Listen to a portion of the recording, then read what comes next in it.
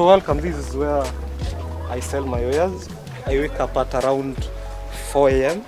I'm here at around 5. These are third grade capsicums. So the first grade is sold at the supermarket. So we buy these ones, which could have otherwise gone to waste. A deformed carrot is not a bad carrot. So by selling them a deformed carrot at an affordable price, I'm also avoiding food losses. So when a customer comes, we negotiate the price.